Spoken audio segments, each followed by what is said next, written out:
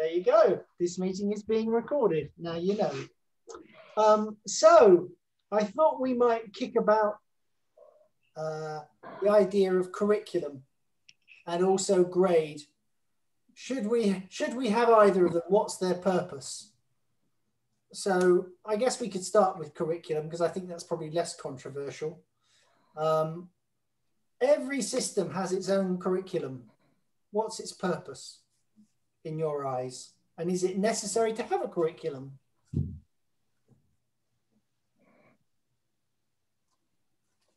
Now, come on, someone's got to. Good question, Quentin. Okay, a curriculum should be an aid to learning, not an end in itself. I like that. Yeah, I like that. Okay, so we do need them because we all need an aid to learning. You need a guide. Okay, so in what way does a curriculum aid learning? Those are what the teacher thought was important to pass on. Okay, so within each level, if we put it that way, or grade, you're passing on certain key moves or concepts that you want your students to grasp in order to progress. Is that reasonable? Yeah, laying foundations. Making sure you covered fundamental principles. Yeah. So people start to put the map together. But the one reasons why I was laughing is, of course, the Key Federation has its curriculum as well. And every exercise you do, there's all sorts of variants, aren't there? You know, not just Irimi and Tenkan, right? And I, throughout my entire Aikido career, I have had the wonderful knack of turning up for grading and doing the version of the exercise that is not on the syllabus. I was constantly in trouble for it. Perfectly sound techniques, but, you know, I was always doing the variant that wasn't on the curriculum. That could be looked at as a good process for you to find more and more in the Aikido. Yeah, I think so. Yeah, I didn't do any harm. Yeah. So, what's the fundamentals of a good curriculum in your eyes? Good solid basics. Okay, Sean, do you want to add to that? Yeah, I come at things from a slightly different perspective. I think that while of course it's important to cover basic movements and whatnot, I think that the purpose of the curriculum, as I see it, is basically solely to help the student find their feet on the path as described by Sensei, which is to say it's to help them understand their own practice in terms of Sensei's actual teachings and lectures. Because, you know, it would be quite silly to have, you know, students of 10, 15, 20 years constantly looking towards their instructor, not for inspiration, which is natural. We develop these deep connections, right? But for like, what is the practice? What is the way, right? They need to be able to find themselves and find their own practice in terms of Boa Sensei's teachings, right? I see that as the purpose of instruction and a curriculum. Well done. Yeah, well done, Sean. So is that a bit like saying they need to learn the words of the language and the grammar in order to start speaking properly and developing it? Oh dear. I certainly don't think it's necessary to, you know, like learn Japanese or something like that. But I think you're talking metaphorically. Yeah. And yeah.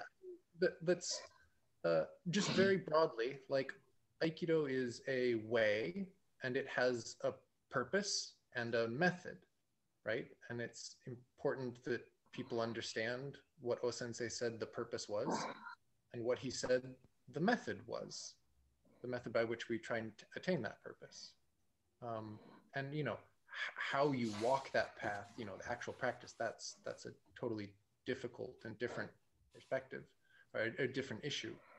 But yeah, I mean, if you go around, you know, and train for if you train for 4 years and you don't know what the purpose of Aikido is, like, that's a huge problem. Okay. Right. Do you think that actually there are quite a lot of people who have trained for 4 years and more who don't know what Aikido is? I mean, I don't want to I don't know if I want to go that far out on the limb. I was just laying you a little trap there. This is being recorded after all. I am foolish, but maybe not that foolish today. It does seem to me that you would expect from what you've just said that actually the curriculum for Aikido would be fairly ubiquitous. It would be similar across all the lineages, etc., because you've got the same goal coming from the same man. But I don't think that's actually the case, which is a shame. I think it has largely turned into a series of physical shapes and not a series of this is going to teach you these principles.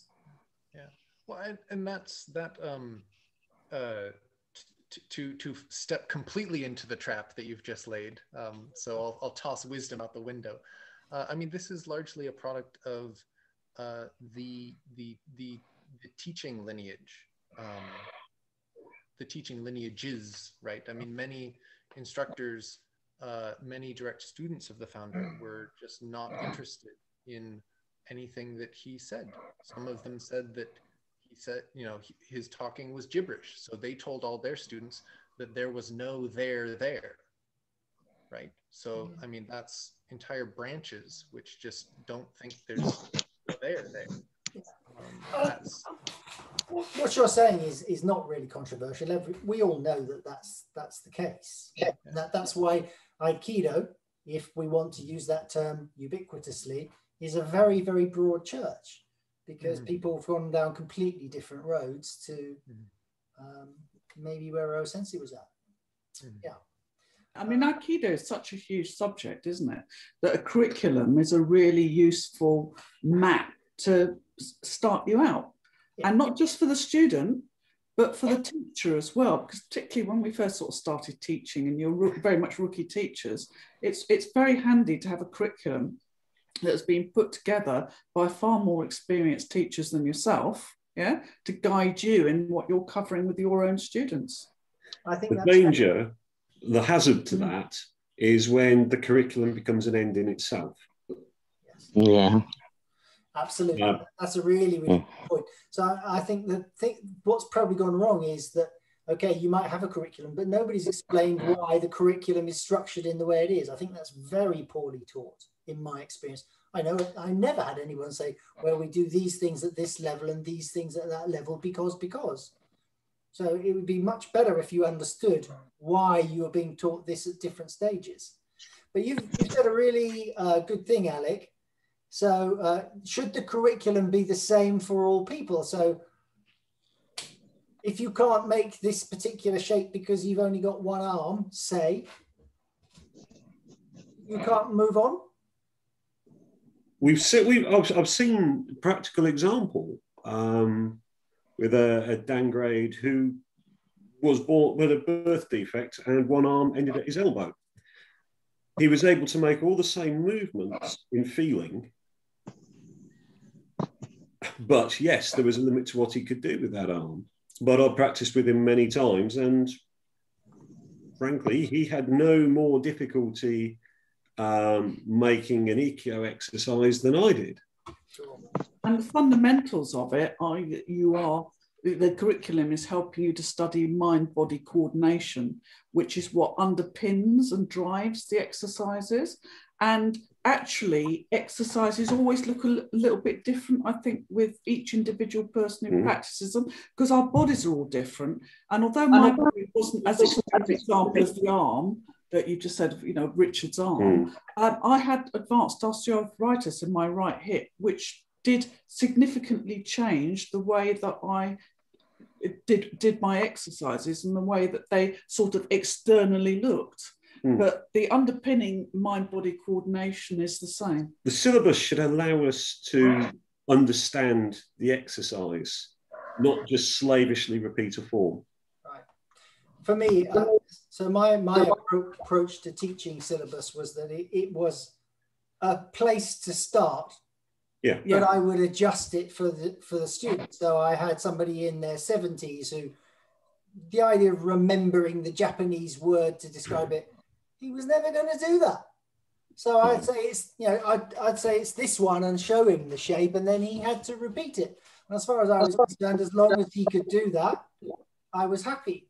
And clearly, if you've got someone like Steve who's blind, you probably make adjustments for that. Or if you've got 2 legs, or Molly in a wheelchair, you're going to adjust, because I don't think curriculum, just, you know, for the average person, it's just about making certain shapes. As you said, everything is unique to that person, and you have to adjust accordingly. I also think that coming on to grade, that because curriculum takes us through the grades, doesn't it? That the grade is about so much more than the shape and your ability to perform that shape. Indeed, and as you sort of progress, you understand that Aikido is a vast subject. So the curriculum starts you off, doesn't it? And the danger is that you fall in a trap of thinking that there's only one right way of doing any one exercise. And actually, you know, the more we practice, the more and more contact we have with other people, we find that there are myriad ways of doing things. Straight to Hugh's question: do you think each curriculum is an individual sensee's idea of the right versus the wrong way of doing a technique? I guess it depends on the curriculum. So if my curriculum, Hugh, if I ask for whatever attack and to do Ikkyo, I really don't give a monkey's which version of it they show. That's they end up doing that. But other people are much more strict, so it depends. Would be my answer. What do other people think? One of my favorite ways of teaching, especially with beginners, is to start off not by teaching techniques, but to simply say, "Help me." And as they try to figure out what I want to do and where I want to go, they eventually start inventing the Aikido techniques. At all in the sense of a list of techniques. You can use it; it's very helpful. It isn't crucial. I think it's what you're doing is a really powerful teaching method. But you did run a grading system in your dojo, didn't you? And I wonder whether I ran Yamada's grading system. Your sound's breaking up just a little bit, Paul. Joe, do you want to say something? Joe, you stuck your hand up? Yes, sorry. Actually, I have one first question. Exactly what would you mean with the curriculum? Because I was kind of misunderstanding if it was just like who you study with, seminars, and also the techniques that you know how to do for the grading. Yeah, no, I think it's that if you're going for yellow belt, you need to be able to do this technique, that technique, this technique, and maybe there might be other requirements. So in the key tradition, there's often a key test as well as techniques to do. But it's whatever is laid down on the piece of paper that you're supposed to know. Okay. And in some systems, it might also mean you have to have trained for so long. You can't take the grading until you've trained so long. And they might say you have to have been on at least 3 seminars with different teachers. So it does vary. Okay. What I was actually remembering that I read on Linda Sensei book, Journey to the Heart of Aikido, that Ano Sensei says it's frequently he goes back to his self-reflection. How is he at which level of practice he is? Okay, so how am I right now? Where do I want to go? And then it could be the curriculum maybe could be a good resource for us to go back and make that self-reflection. Okay, which technique do I really want to develop more or take to another, I don't know, another path? Where am I heading? What is my purpose? Maybe it could be used to that also. Yeah, I think that's true. It can be maybe a useful point. Yeah, I got you, Vitaly. What do you want to say? I just wanted to say, so you wouldn't be far from the curriculum and grading system.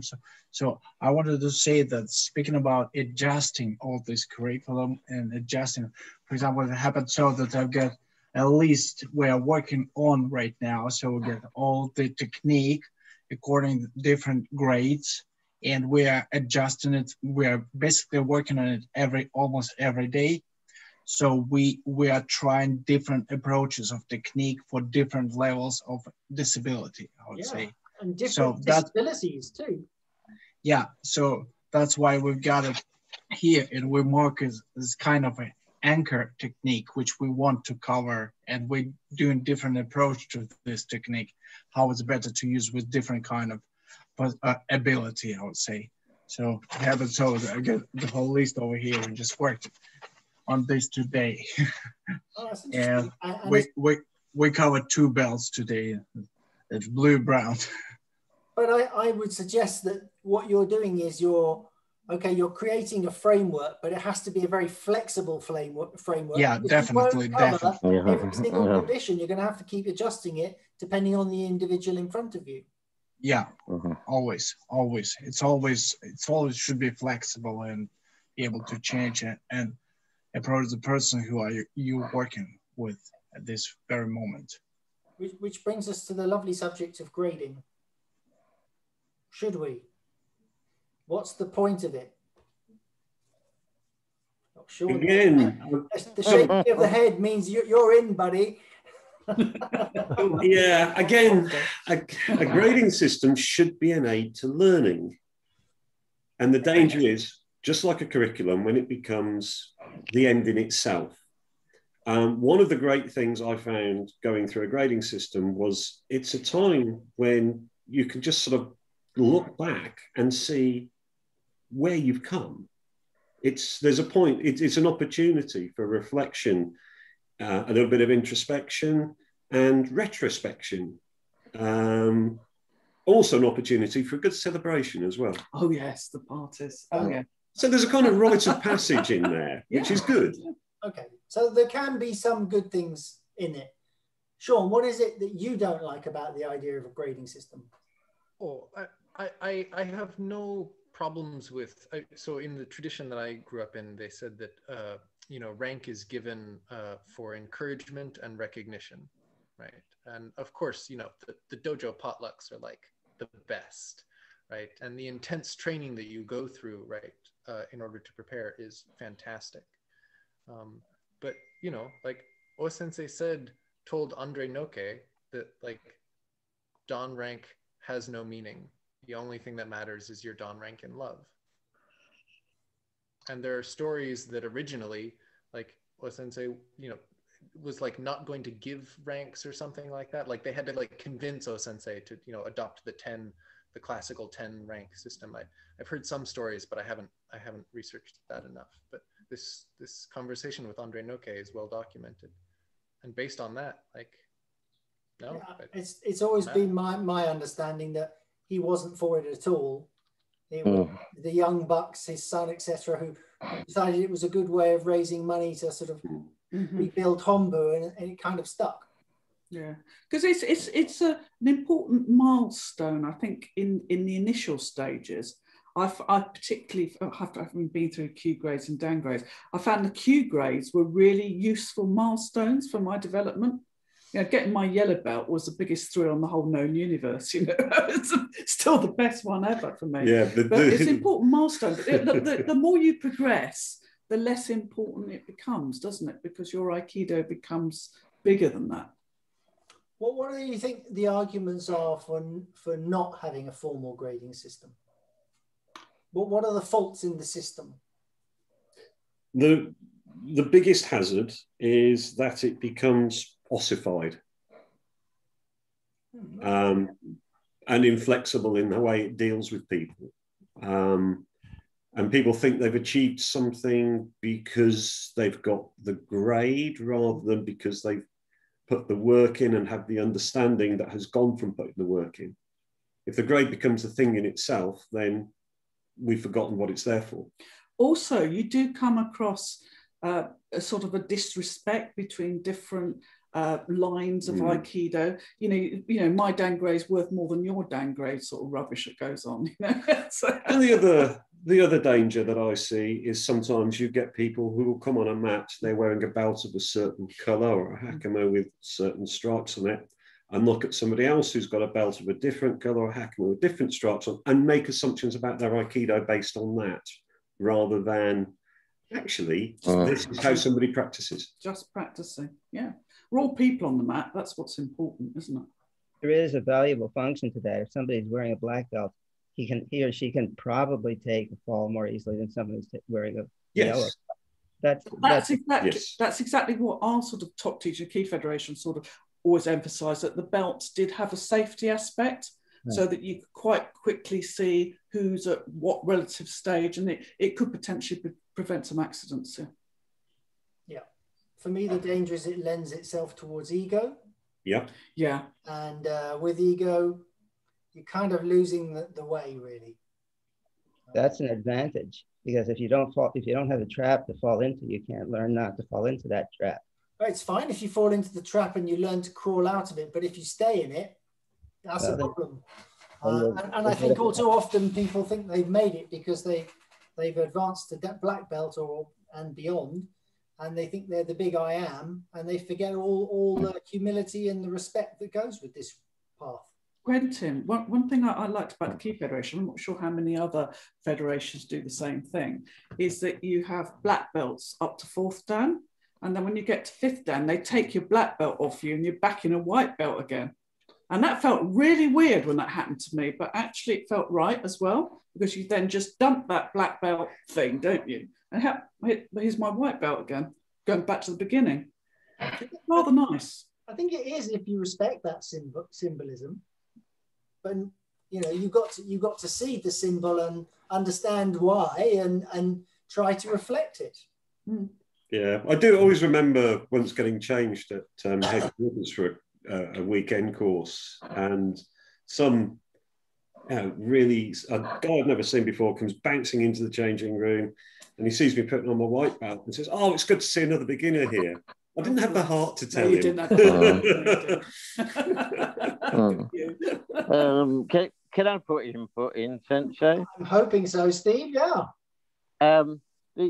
The point I go back to is that my experience, and I do go back quite a while, is it leads to fraud, and there's a quite high fraud rate of people saying a grade they are, and they're certainly not. And this has been going on since in the mid-50s, probably, right through. And there's no control on that type of thing. So there should be. Yeah, it's hard to stop. So I mean, you can create your own association and call yourself a 10th Dan, and who's to say you're not? And when I was working, your sounds one job we had or the common had was martial art fraud. Yeah, and it's extremely high. Particularly if there's money to be made out. It's extremely. Well, I'm glad we brought the money thing up because no one's mentioned it so far. How do we all feel about having to pay huge fees to wherever to get a piece of paper? Yeah. To people you don't even know, that on certain committees and whatever, you pay out the money. Where's it go? It's a question, Steve. You know, where does it end up? It got to go through the tax system or not. But it's a lot of money, some of this. You can pay $1,000 for quite a high rank, which I wouldn't, but you can do that, which you shouldn't be able to. In France, I understand it, all downgrades go on a register, and it used to be in this country as well. And you're on a register, and in some books you will find the old registers about. But that doesn't happen now, and you go along to a leisure centre, all the guy wants is the money from you to pay for the hall. They don't check out. Well, of course that happens, Steve, but of course it's not. That doesn't happen everywhere. It is a danger. No, but it's becoming. The fly-by-night ones are getting sorted slowly, so it's just. Yeah, can I back up, sort of, Steve, on that, because this has been a big problem in karate for a long time. It has, yeah. And when we were in Moscow, we arrived as a Key Federation club there, and we make sort of contacts with other associations. And they sort of accepted us very quickly, but they also sort of tipped us a wink that there was one group in Moscow that was fraudulent Aikido, yeah? And everyone gave them a very wide berth, and we were warned off them very, very quickly. So it can be quite a serious problem. Sure. So most of us have been part of the system and paid reasonable sums of money to wherever. Does anyone feel that's entirely okay and that's the way it should be? What's the defense for that? I was comfortable with the process I went through. I mean, this was back in the 1990s, and we were paying a £5, £10, 15 quid for the Q grades, which was well within our means. It was a bit more for the Dan grades, though. No, it was a bit more expensive for downgrade, but at the same time, 40, 50 quid. He's paid 36.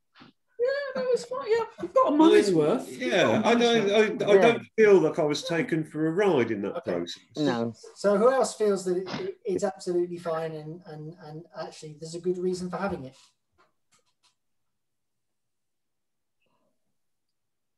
Molly, well, it pays for a well-founded dojo, doesn't it? Dojos, you know, but dojo costs money, proper building, proper mats. Maybe grading is the way to fund that, maybe not. Molly, I know you're thinking stuff there. I'd like to hear what you have to say. You know, such a mixed bag, this whole thing. I find that because my affiliation has always been with Hombu, that it's really a family business. How the doshus transfer family member to the next family member to the next family member, whether or not they, as technicians, they're like, you know, stellar, but the heart aspect of Aikido and what O Sensei was addressing, I don't get that it even gets addressed in that the home base. I haven't seen it. Nobody ever really from that corridor ever talks about it. And there's sometimes, you know, in the community we talk about, well, why do we need them to be able to practice our art? And we don't. But there's sort of an honorable affiliation with it. I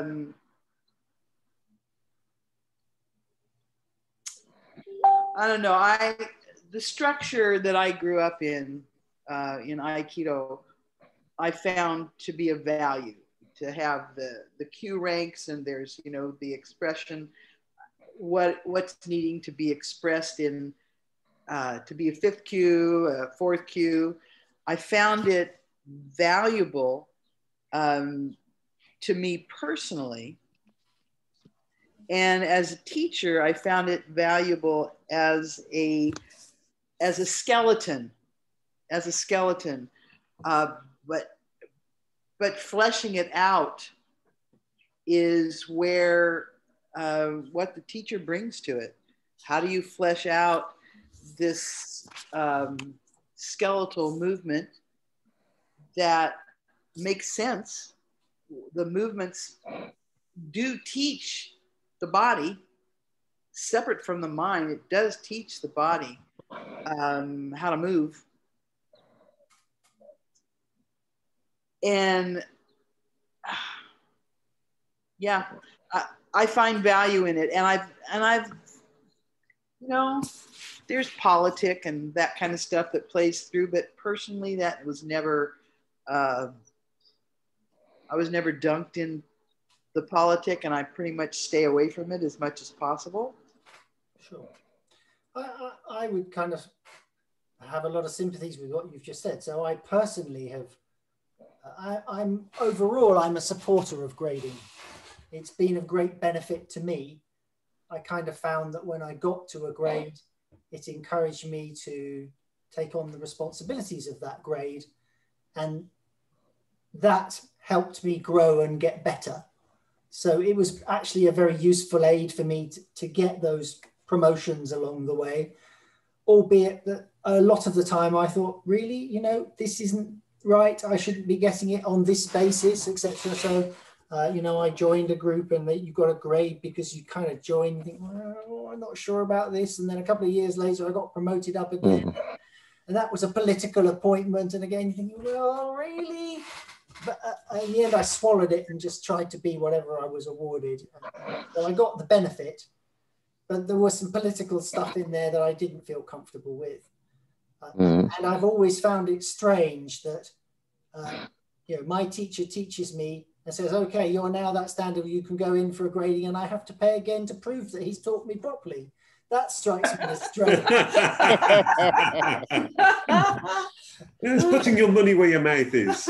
I think you just sussed it. Give my money back if I don't pass. I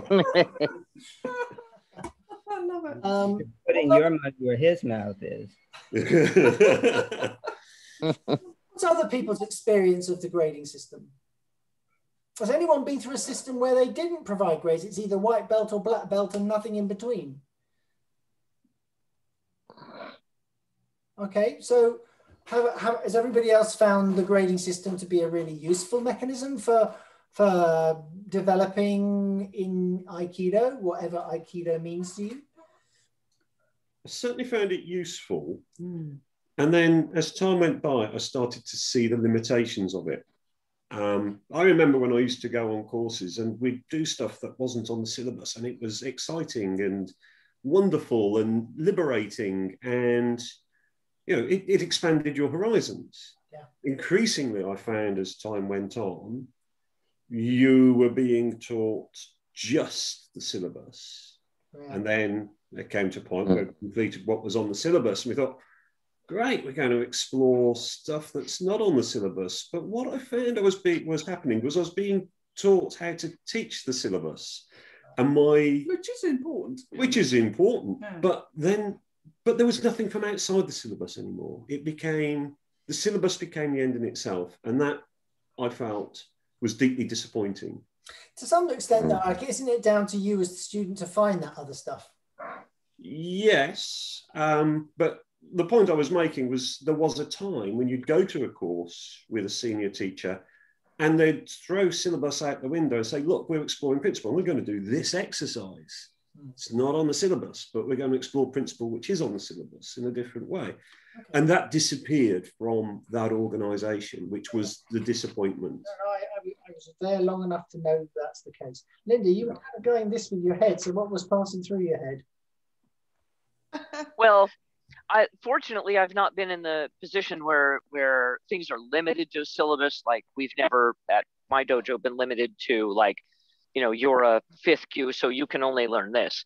Although things do tend to get more focused toward that, to near a grading period where, you know, it's like, okay, now how do we actually do that technique again? It can get narrowed down. But I find, on the whole, I find grading useful for a lot of the reasons brought up. It's, you know, some recognition of your skills and encourages people to step up. I think it keeps people from being delusional, in both directions. It keeps people from, I mean, we've had people who've come in knowing nothing and feel like they're here to teach the class, like new people, and, you know, without some sort of formal, hey, this is the level you're at, just chill, kind of reminder of where they stand. I think that could be really difficult. And then the other way around, people who have trained for years, and like, there are some people who I know who would really not feel like, you know, they probably think, oh, you know, I still don't know anything. So without that kind of, hey, yeah, you do know something, and you can help these other people now, and, you know, some official recognition to call them up. I think that's really important. I do think the delusion can go the other way, that people can suffer delusions of grandeur as they go up through the ranks. Oh, yeah, okay. Yeah, I see your point. Yeah, that's true. It could encourage people to feel like they know more than they do. Yeah. It's interesting in the horse world, in dressage. Dressage is essentially a martial art. It comes out of training horses to handle things in battle. And there are levels, there are tests. You train for a test and you perform that test and you have to show certain skills, but there's no rank. Yeah. So you just decide what test you think you're qualified for and do that test, and you get rated for every movement and how you did, and you get a lot of feedback. But I think in that there are people who are delusional in both directions, who will, you know, either try for things they're not qualified for or stick with the really lower stuff because they never want to step up. And in that case, it's very hard to do ranks because you might be dealing with a completely different horse that day, and that horse is a lower level, and you know, so it would be hard to put people at levels. But I've seen what letting people choose their own level kind of can work out too in that context. Yeah, the people that never leave their comfort zone. Yeah.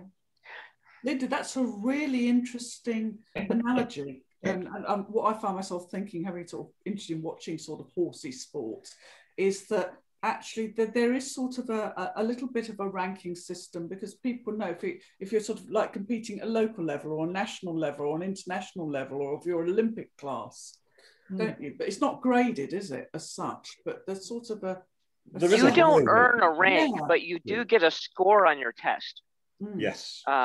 It would be really interesting to do Aikido tests like you do dressage tests. Yeah. Well, there's a prescribed set of movements, and the judge just gives feedback, and for each judge there's a scribe. So the scribe, and this is a great position to be in because it teaches you how to watch. Get in this position next to your teacher if you can in an Aikido like feedback session. The scribe is the one who writes everything down. So the judge is watching and saying, you know, hey, that was a little rushed, or they were uneven, or whatever. The scribe is the one writing this all down. So at the end of it, you get a form that tells you exactly how you did on everything. So it's pretty cool. I'd love to see Aikido tests, or at least some Aikido coaching done that way. Instead of like, well, you know, it looked good. I have seen something similar to that back in the day when I did karate, and they used to put you in for kata competitions, and you go out and you do your kata, and you get, honestly, yeah, it is analogous exactly to doing that dressage test on a horse, you know, and you get all your marks for how well you've done this kata, you know, and it was completely disconnected from people's grade, you know, on the day, sort of like the green belt could get a far better grade than the black belt doing the same kata. And I must admit, I remember seeing some of my dressage write-ups and going, oh, that's brutal, but fair. I'm thinking of football, because you brought in other sports, and of course there's no rank in football, but you know, the best players make it to the top, and the not so good ones stay playing at local level or whatever. You say, when you say football, you're talking about soccer. Yeah, proper, yes. Just across the Atlantic language gap, yeah. And you know, so the best ones, everybody knows that they are the best ones because they're playing at that elite level, and also they demonstrate elite skills. So let me ask, what should an Aikido grade reflect? What makes someone deserve an increase in rank or high grade ultimately? What should it reflect? Can I chime in? I've been listening. Jamie, I've been waiting for you to get interested enough to chime in. That happens, yeah. I'm like up to here with work, so I'm totally listening. I'm trying to get some things done here, but anyways, so I haven't caught everything, but I just want to say two things. One is about testing, grading.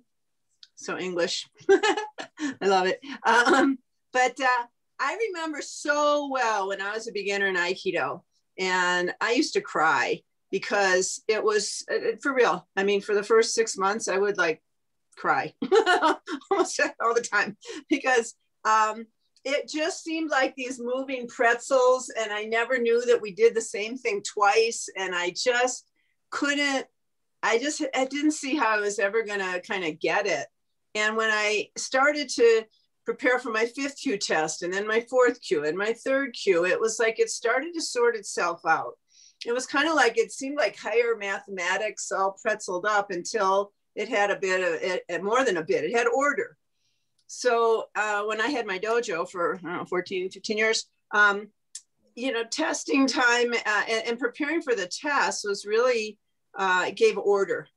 You know, we trained, we did all kinds of stuff, but there was order, and we realized there were names of techniques and variations, and just, you all know what I'm talking about. So I found, as both a student and as an instructor, that the grading system very helpful in terms of really helping to, you know, learn the body material and build it up.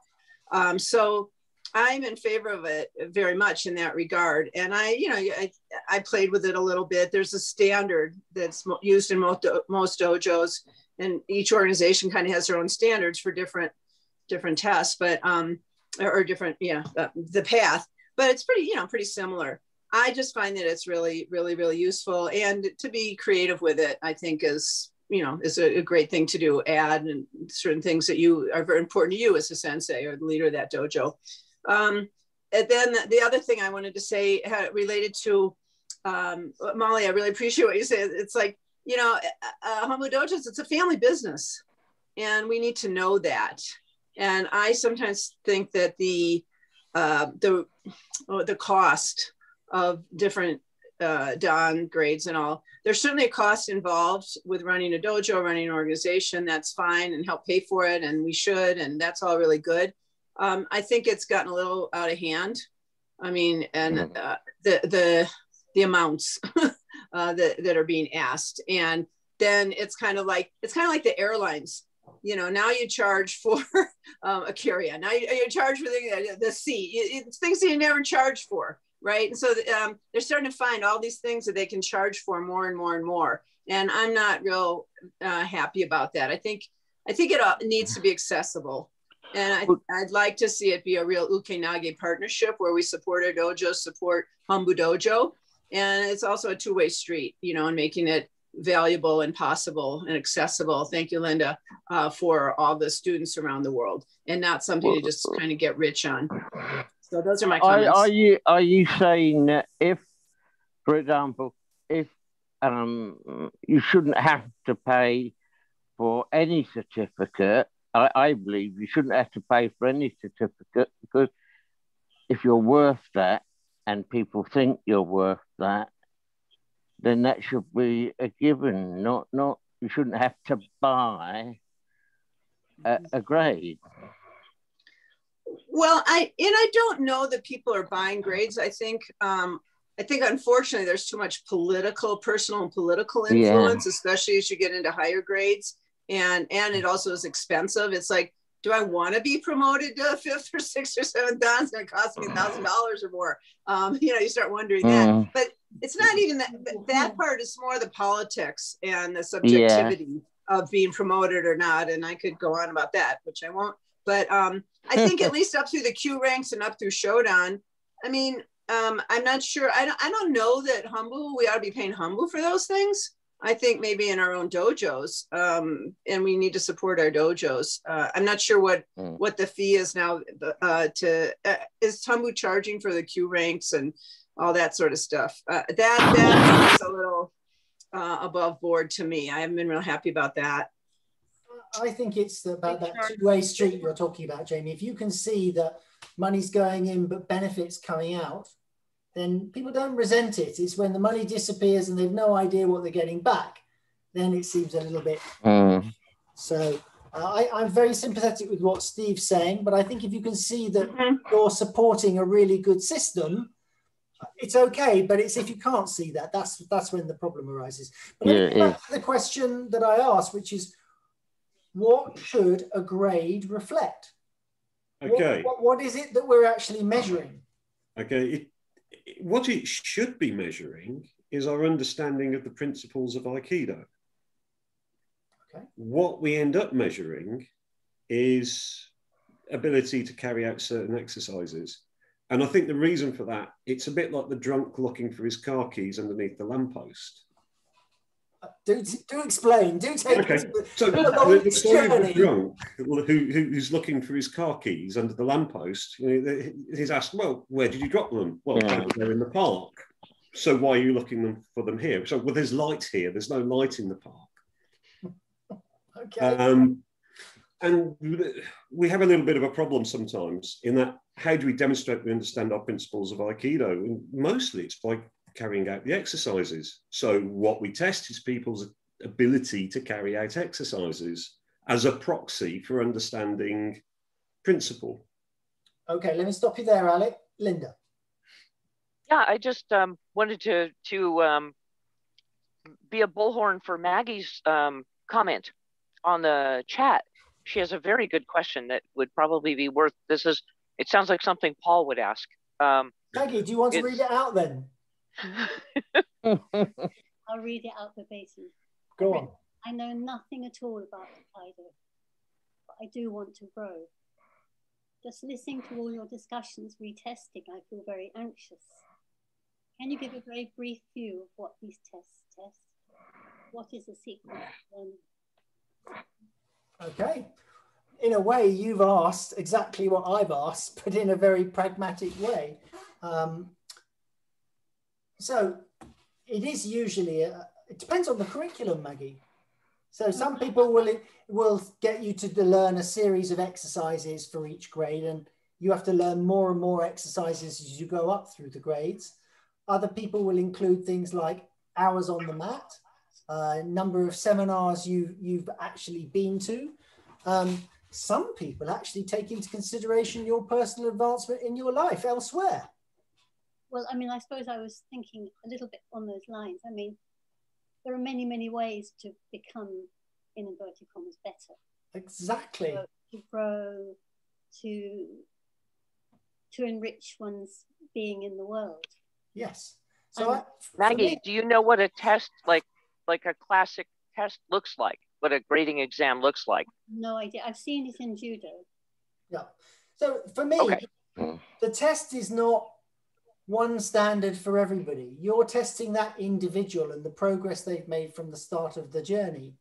Yeah. And so if I get a 20-year-old young man who's very athletic, I expect different things of him than I would a 70-year-old who's starting and who's maybe got a bit of arthritis. I know that those two things are going to look very different.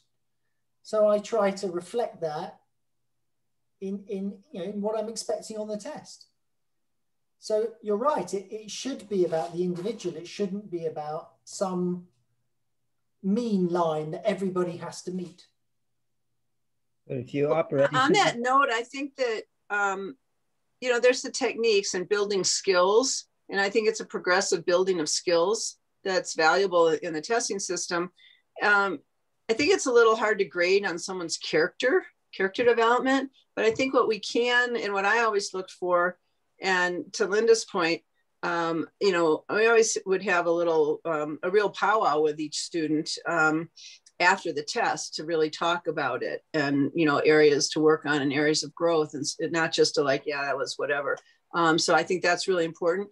But what I look for, and I think we can look for, and that might be underlies maybe some of the character development, but that's about qualities. What's the quality of centering, the quality of connection, the quality of balance, the quality of focus, and those kinds of things, the quality of groundedness and alignment, and, the use of energy development, compared to muscle power and things like that within the technique. So the techniques are the vehicles that we develop those qualities.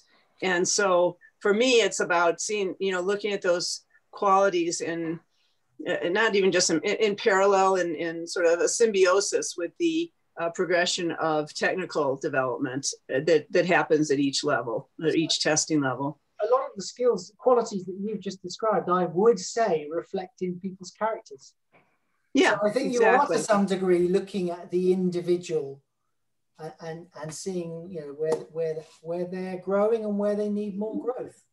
What you can be doing is looking for the solid indicators, the practical movement expressions of those qualities. Then you can systematize that.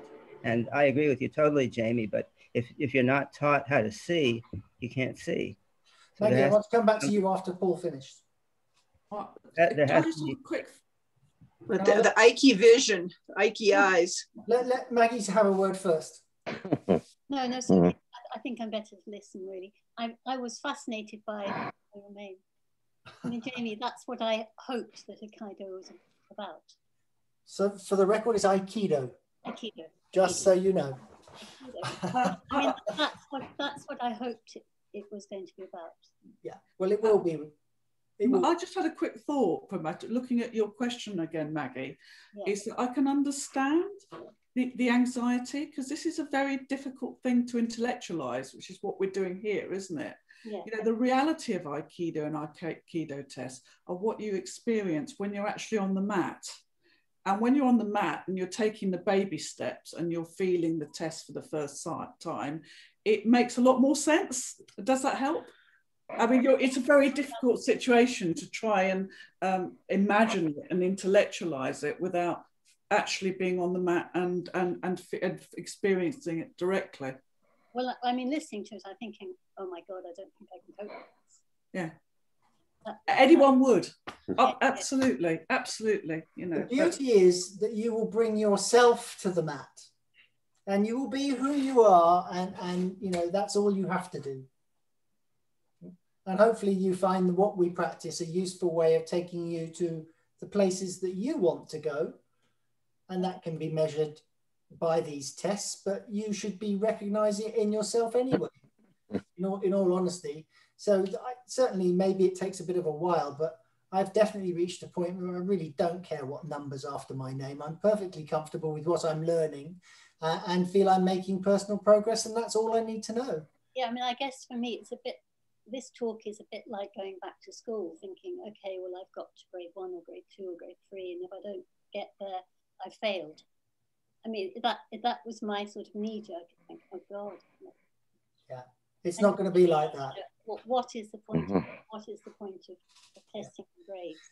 So for me, I would say you come along because you enjoy it and you find it useful. And as long as it's doing that for you, that's all that's important. What anybody else thinks, what the system thinks, absolutely irrelevant. You'll enjoy it. You'll love being on the mat. You know, I'm looking for great. It's really interesting what it's brought up, and the anxiety is brought up in me. And it's not, I think, because of practice, it's because of the testing. It's like, So just to be clear for everyone else, Maggie's recently started to join us on these conversations. She lives local to me and is looking forward to coming onto the mat for real once COVID's done.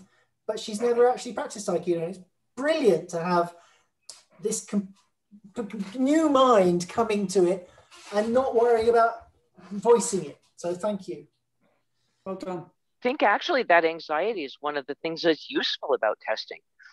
Part of Aikido is learning about how to manage ourselves under pressure. And, you know, when we're training, we're like, okay, we're going to pretend to hit each other. And there's not really a lot of pressure. And the situation of having to test, and in particular, I think someone said their yellow belt test, that I think that's the hardest one. Yeah, because you have to learn to face that pressure. I mean, it's kind of terrifying. I have a video of my 6th Q exam on YouTube, and it's well over 100,000 views. And it's not because my video is brilliant. It's because people at that level are anxious.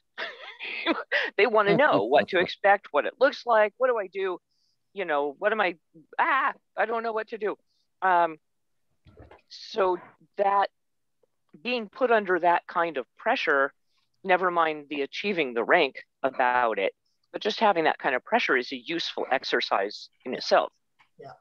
I think Aikido very much is about exploring boundaries, Maggie. You know, exploring how comfortable you are and then pushing outwards so that you become increasingly comfortable with more and more varied situations. And grading is an expression of that. Fascinating, thank you. So I really want to concur with what Linda just said about, you know, taking a test. When do we do that as adults? You know, like take a test. It's like, you know, it's a kid thing, right? And our little inner child responds to it. And But as a matter of fact, it's a very adult thing because we have to perform all the time. And it could be, you know, that going through the nervousness, anxiety, the performance anxiety is very useful for business situations or, you know, all kinds of situations. So I think, and I try to suggest to students that it's a very worthwhile thing to do, as nervous as you might be. And who cares about the rank even, but just to have that experience, we don't get that opportunity. And in fact, in a really supportive environment within the dojo and with guidance and preparation. And that whole process is in and of itself extremely valuable. And those 10 or 15, 20 minutes you're out there testing, we don't get that chance as adults. And it's really kind of cool to have it. And so to look at it as an opportunity. Yeah, nicely said. Thank you, Jamie. And in the mix of a supportive environment, it's like when you're out there on the mat and you're doing your 5th cue and you're showing, oh, look, I've got a forward roll, I've got a back roll, I know Tenkan, I can do a remi, the very basic stuff, and you're doing it in a pool of support. No one is sitting there hoping you're going to fail or wanting to be better than. It's just like there's an open quality, at least that's been my experience, an open quality of support. And even in the training for it, getting there, and how different people in the dojo show up to help. It's and I just want to throw something in here.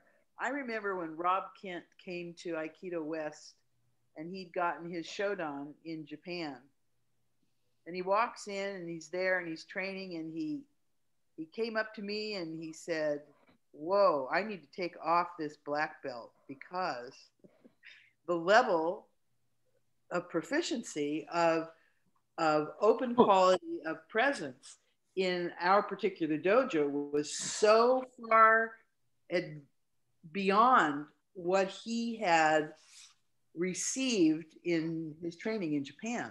This is really an interesting comment.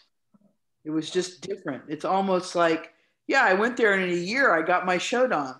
Ooh, yeah. Like, I think if you look at the system, if it's done well, if it's done with that supportive quality, the giving, the challenging of yourself, great guidance from the teacher, it's a fantastic thing.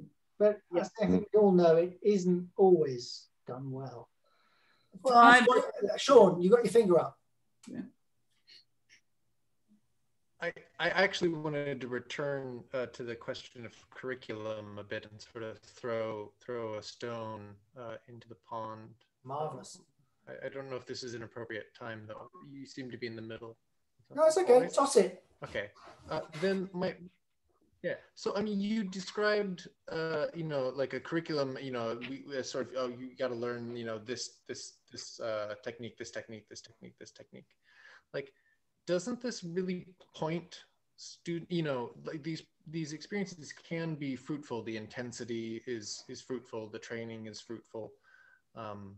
But doesn't it really point students in the wrong direction? I mean, O-sensei said, when you leave the dojo, forget everything you think you've learned. When he described learning as a sort of, you know, wasarete naraite, sort of learn, forget, learn, forget, learn, forget. But we have these lists of techniques that students then memorize, and they train to do them just this way. This is not forgetting everything you think you've learned. Doesn't it send them barking up the wrong tree? Joe? Yes, I was just remembering my first testing gradings that I need to memorize Japanese words, translate this to my body and my memory, and do all of that. And actually, most of my tests, my emotional skills were completely zero. I was so desperate, so nervous, a lot of pressure. Of course, it is a good practice to work with pressure. It's not that I have to be really safe in a bubble to do my testing really calmly. It's interesting to work on that pressure, but I don't know. How can we first listen to what people need for their testing, beyond memorizing the names of the techniques in Japanese, translating to the body, and then trying to develop this calmer safe, because we are always practicing in a group, and then suddenly of all we prepare, we memorize a list, and then we go to a demonstration with everybody looking at you. You have the judge. So in my own experiences, I was always freaking out in my whole test. And after the test finished, I couldn't remember what have I done over there, as much as nervous that I was. So I don't know, at least for myself, when I did my Shodan test, I was a little calmer because I was really studying a lot. For our test, we need to create the defenses from the attacks. So it was another development that I had. But before that, just memorizing the list. And I remember one test, I don't know which cue was, but my sensei, he changed the order of the techniques that he asked. What? Are you really doing this to me? But you know, there's no problem at all. I could do. And also, I think he asked another technique from a previous test. So for me, at least, it's not about doing an automatic test that I need to pass on. I need to have my gradings. What the hell is going on if I miss some techniques? So I don't know. It was always too much pressure. Probably from our culture, the way that I was educated before, there's a lot of baggage that we bring to the match also. So how can we offer, I don't know. That's the trouble with having one system, Joe, because some people will just not be fazed by the system. Yeah. You were quite fazed by the system. So for you, it was a much bigger hurdle to jump. And that's why I think it's important that the teacher, the person giving the grading, is aware of who you are and how you find things and how you would have been, you know, the grade before compared to the one that you're doing now. And to come back to your point, Sean, I think it depends on the teacher and what the teacher's saying about this list of techniques and whether they're prescriptive and you can only do it this way, or whether they're actually exemplifying why this next stuff that we're doing on the next grade is important and how that helps you develop.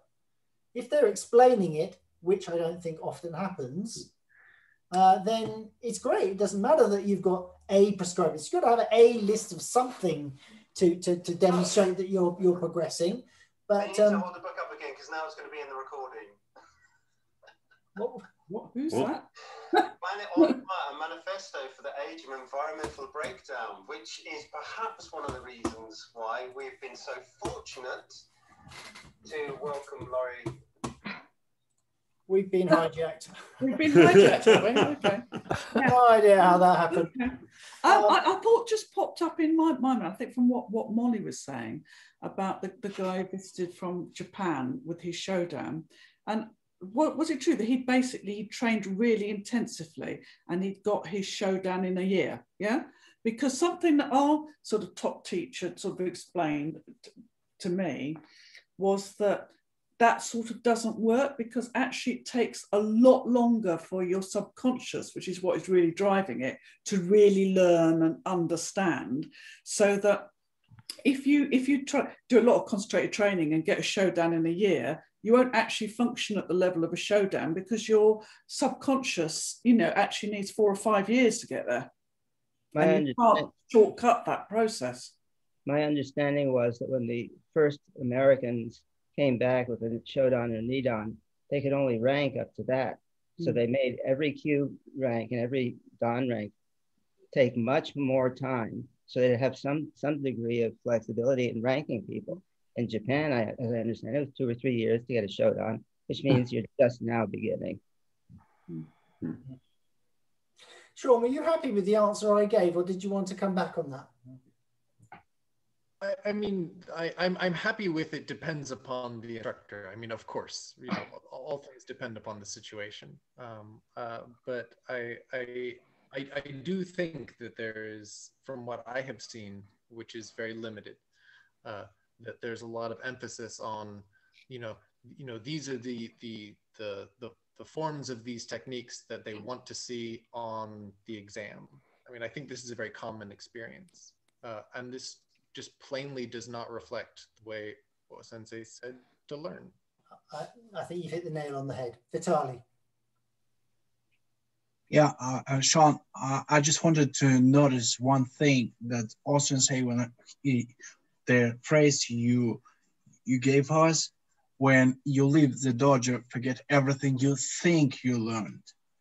Not like you learned, but what you think, because people can think different. And probably the key is in this word, in this particular word, when you think you learned, but not what you learned. Because you can think whatever. Also, that's a really, really, I mean, it's one of those, it's, learn what you learn and then forget it all. Who of us ever really does that? We all grow from the experience that we've had. And if we were to dismiss the experience we've had, well, how would we progress? So I kind of understand, it's a kind of very Zen thing to say, isn't it? What's the sound of one hand clapping? Learn everything and then forget everything you've learned. It's just not possible. Quentin, I have a feeling, I just had a thought. Maybe what O Sensei was talking about is when you learn something, it's a very conscious process and it's sort of in your conscious mind, isn't it? But when you process it, that goes into your subconscious, yeah? So your subconscious learns and remembers the long-term thing. Yeah. Your subconscious remembers what's important, but what's really important is that you're clearing up the conscious mind on a regular basis, so you've got space to take in new stuff. So I think both are true. I think, it's actually going into your subconscious, and that's where it's staying. Yeah, and I think there's also an element of trying to approach the mat every time with a fresh mind. Exactly. I mean, my own interpretation of that quote was, you learn stuff, but you must be humble about what you've learned, not be proud of what you've learned. Yeah, I remember many times in the Key Fed where we'd learn a technique and then you'd go down the next time and we'd be doing it differently. But no, we did it differently. And it was really difficult to say, well, I know this technique, but it's different. What's going on? And so it's just to learn to let go of it and try whatever was on offer is a step. Yeah. Two quotes. One is the master saying the purpose of kata is to throw away the kata. So, and that does speak to internalizing what we've learned, and it comes automatic, and it's in our subconscious, whatever, we don't have to think about it. But the purpose of kata, so we've been in the dojo, so it's with us, it's part of us. We don't have to, I don't know, I kind of look at it that way. So the purpose of kata is to throw away the kata, but I don't think O-sensei was necessarily saying to forget our training. We maybe can forget consciously about it, so that because it's such a part of us. The other quote is, I mentioned this, I think it was here somewhere recently, you reminded me of it, that Ben Franklin said, should I be humble, I would be, or were I to be humble, I should be proud of my humility. I love that. Yes. I've met a few people who've said something like that. I believed it too. So do you think actually, Sean, that maybe that phrase is about sort of just having the humility, not literally to forget everything you've learned, but to just live in the moment and be fresh with everything that you meet thereafter? Because that occurs to me as being possibly what it meant. I think that there's a strong current of, beginner's mind every time, things like that. But, O-sensei did describe himself as literally forgetting every technique he'd ever learned. And I think that the forget what you think you've learned could certainly apply to, what did we learn? We learned Ikkyo. Well, you should forget what you think you've learned about Ikkyo, right? Like all of it. Right, it's important to learn it that time, right, and to go through that process. But if we're really, O-sensei was very clear. I think that that there are no forms. He said, don't get, you must not be caught up in form. That doesn't mean that there's no, that we don't express forms with our bodies, right? But of course, you don't get caught up in form. Yeah. And it's part of this, just forget the form that you've learned, right? He was very clear that the nature of Aikido as Budo, right, is taken musu, right? Is the generation of Bu, right? Like that's the important part, is learning how Bu is generated and the But you better say what Bu is, because right? Maggie won't know. Oh goodness. Okay, crash course. Bu is traditionally decomposed into the characters tome and hoko, meaning stop and a spear. And this is metaphorically meant to symbolize the stopping of an attack. It is traditionally translated as martial, but that's not a great translation, I think. O-sensei reminds us that from ancient times it has been said, Bu wa kaminari, Bu is kami, and Bu is the root of all things. And so, you know, so it's not sort of lowest common denominator, you know, just fighting techniques, right? There's really something else going on. So that's Bu in a nutshell. I think you've basically expressed what Jamie said. We learn kata to throw away kata. Just there's no right way of doing thing, except but it is appropriate. You're doing the appropriate thing. If it happens to look like Ikkyo, great, but it might not look like anything you've ever learned on the syllabus. Okay, so anyone, any more thoughts that they would like to offer us on grade and curriculum? This is your chance. Just one last thought, thinking back about all the gradings I've done over the years. And whilst in each grading I was asked to carry out, you know, certain exercises with certain numbers of partners under varying degrees of pressure, I came to the conclusion that what I was being tested on was not the exercises so much as my ability to be in the moment under pressure. And not to resort on analysis of how I'd done things in the past, but just to do things there and then and be me now. Yeah. Interestingly, in my group, we are an amalgam of different lineages, and we don't impose a curriculum. Dojo tends to have their own curriculum or variations thereof, and we usually grade by a panel, at least Dan grade and above. So, you know, you see all sorts of versions of techniques, and we're not looking at that. We're looking at those things that you're talking about. You know, are they present? Are they not aggressive? Are they doing it smoothly? Are they panicking? You know, what do you see? What do you see about this person performing this bunch of techniques? The bunch of techniques are kind of irrelevant, really. And they're not competitive, which can be a problem. Yeah, that they've beaten that. Yeah. You might see that. Okay, I'll offer once more time. Anyone have anything else they would like to add?